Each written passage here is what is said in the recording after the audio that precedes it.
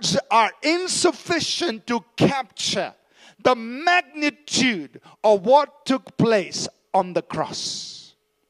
Words cannot describe the significance of what happened in the spiritual realm. Now, we couldn't save ourselves because we were under sin. There was no person born from Adam's time who was perfect, who was sinless. Each one of us were under sin, under Satan, under the results of sin. So we couldn't help ourselves. Some people lived probably better than the others, but everyone was still born in sin, still subject to sin. So there was no human person who could save us, who could help us. No religious leader, no philosopher, no great teacher, no leader could save people from their sins. And so God decided to do something for us. And that's why Jesus Christ came into this world. So Jesus was not somebody who had his beginning 2,000 years ago. Jesus, the Bible says, was from eternity, from everlasting to everlasting. You are God. So this baby born in a manger was Almighty God, the eternally existing God, the God who created all things, in whom are all things, for whom are all things. This eternal God now subjecting himself to frail humanity, omnipotence coming in the weakness and the frailty of a human body, omniscience coming in the limitations of a human mind, and omnipresence coming in the confines of this physical body. That's who this Jesus was. God coming as a man. He had to pay the price for the sins of the whole world. Sins of people who died in the past. Sins of the people who are going to live in the future.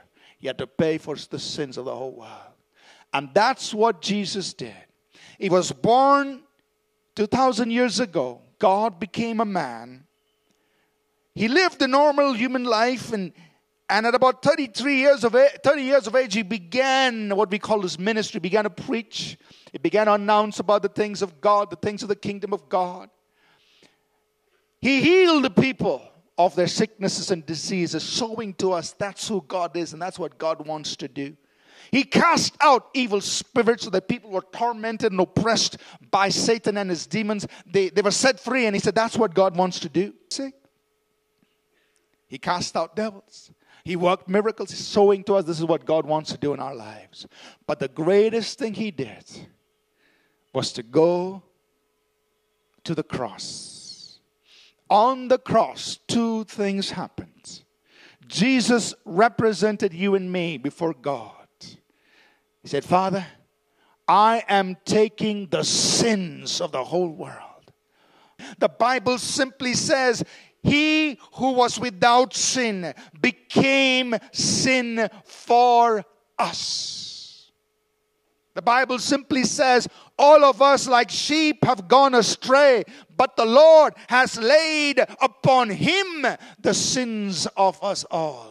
On that same cross, the Bible says, Jesus disarmed Satan.